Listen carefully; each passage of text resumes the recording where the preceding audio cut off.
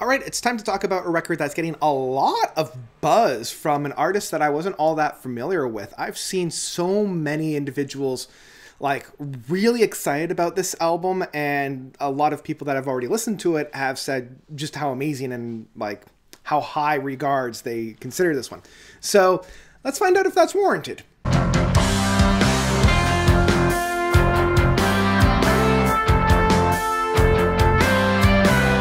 Miles from Nowhere from Jonas, Lindberg, and the Other Side. So Jonas Lindberg is a Swedish bass player that likes to dabble his toes into progressive rock. And in 2012, he put out kind of the first project of In Secret Place, or Pace, which was then followed up by The Other Side. Now these two EPs were just kind of like experiments, kind of putting down like from in here onto paper, then actually producing it.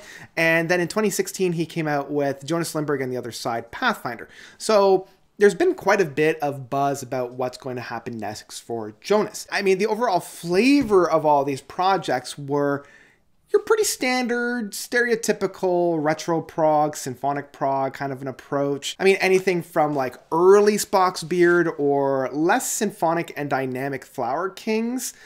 Think of like some of the more soloed, stripped down approaches that Neil Morse would put on. That's kind of the flavor that we're getting with all these projects. Miles from Nowhere, the latest release from Jonas, has been met with quite a bit of anticipation, and not necessarily felt from me. If I'm being perfectly honest, upon the first couple of listens of this album, I did feel very, like, at best lukewarm, and at worst just kind of bored. I've been listening to this album pretty regularly over the course of a couple of weeks now, and I gotta be honest, I'm not really getting the appeal of this. Now, I do want to point out some of the things that I really do like about this album. I do like the structure of this album. I like the fact that, you know, this album does have 3 tracks that are pretty beefy in length. You know, you've got The Summer Queen coming in at 15 minutes, or almost 16 minutes actually. Oceans of Time coming in at 11 minutes, and then the title track of Miles from Nowhere being like 25 minutes.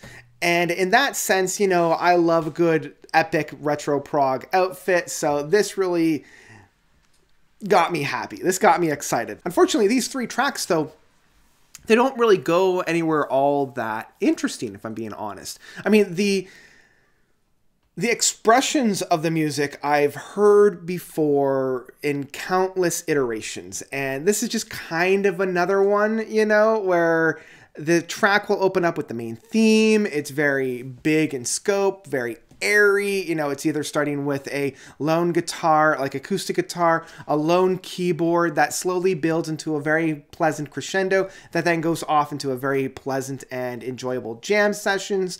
But I also feel like at no point is there any real experimentation of sound. They're not recontextualizing things in any way. I also want to point out, again, another thing that I really do enjoy about this, the second track of Little Man, the rhythm guitars and the harmonies that we have on this track are just stellar. With Little Man in particular, there's such a soaring guitar work that's not found anywhere else on this album, and it almost feels like this little island out of nowhere that doesn't really fit anywhere else.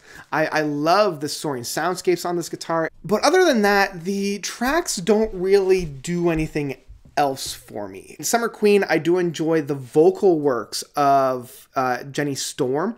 Her vocals on here just shine and really blossom into something else, you know, and I love the kind of concept behind this track of, you know, looking at the different seasons and how we interpret them and how Jonas is able to contextualize them kind of in musical style. So I thought that was very smart. Astral Journey, the only instrumental track on here, is pleasant enough. Again, it just kind of is a paint by numbers, kind of retro symphonic prog aspect in that. You know, we have some very heavenly acoustic guitar works, some really beautiful keyboard overlays on there that kind of shine a light on a lot of Neil Morse stuff, as well as Spock's Beard stuff, especially like more recent Spock's Beard stuff, and I'm just not feeling all that excited about it, especially when it comes to an instrumental piece. I was kind of hoping for a really satisfying either conclusion or crescendo or like a climb in some cases, but it's just kind of there, and I mean, at the end of the day, it's still a very pleasant track. I mean, the same can basically be said